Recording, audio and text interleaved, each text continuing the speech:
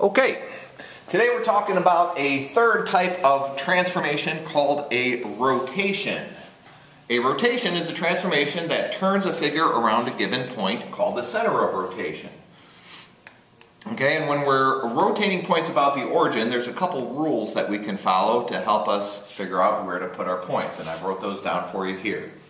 Okay, when we're doing a 90-degree clockwise rotation, we want to change the sign of the x-coordinate and then switch the x and y coordinates. When we do a 90-degree counterclockwise rotation, we're going to change the sign of the y-coordinate and then switch the x and the y coordinate. And then the easiest one to do is a 180-degree rotation, where you're going to change the signs of both the x and the y coordinates. So let's start off with one of those easy ones. Number one here, we're asked you to rotate trapezoid ABCD 180 degrees. If you take a look, we have a trapezoid here on the coordinate plane. And if we follow our rule for a 180-degree rotation, we're going to change the sign of both the x and the y coordinates on all of these vertices, and that's how we can rotate this trapezoid 180 degrees. Well, if we're going to change the signs of those, first thing we should probably figure out is what are the coordinates. So let's take a look at the coordinates on our pre-image here. Point A has coordinates of 1, -1.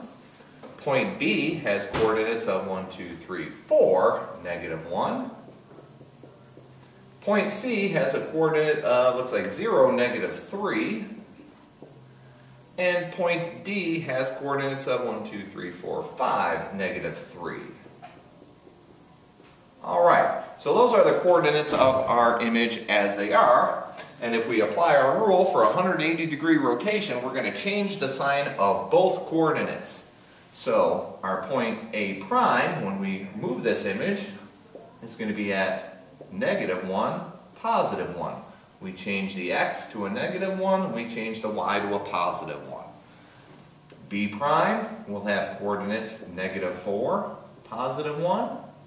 C prime will have 0, +3. Remember, 0 is neither positive nor negative, so we don't have to worry about changing that sign.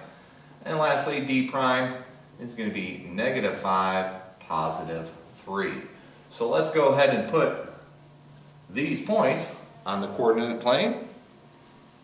So A prime, when x is -1, y is +1, and there's where we would find point A prime.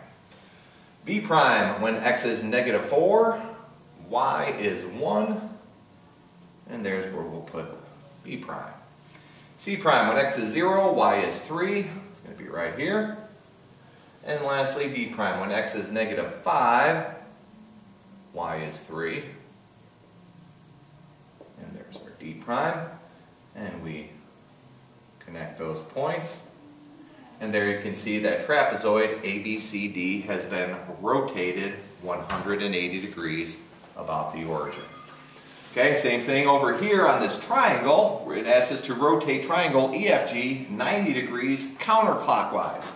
Take a quick look for a counterclockwise rotation. Our rule says to change the sign of the y coordinate and then switch the x and y coordinates.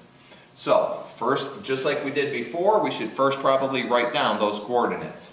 So here we go. We got point E, point F, and point G. Point E has coordinates. X is -1, y is 1, 2, 3, 4, 5. -1, 5. Point F has coordinates -1, 2, 3, 4. Now we'll call it -3 and 2. And point G we're going to call -1 and 2. So one more time, if I go back to my rules here, I think we needed to change the sign of the y coordinate and then flip the x and the y.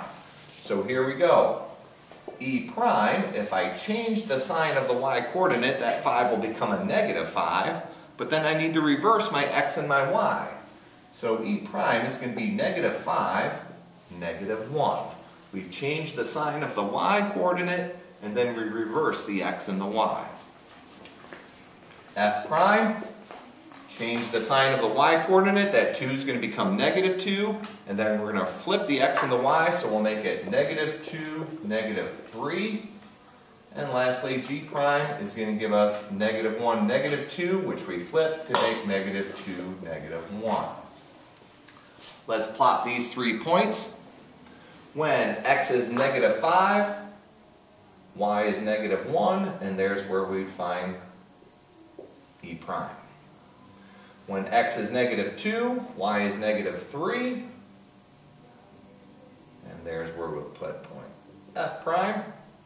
And lastly, when x is -2, y is -1, there we find point G prime. Connect the vertices, and you have a rotation of triangle EFG 90 degrees counterclockwise. If you follow the rules, you'll never go wrong when you're rotating polygons around the coordinate plane.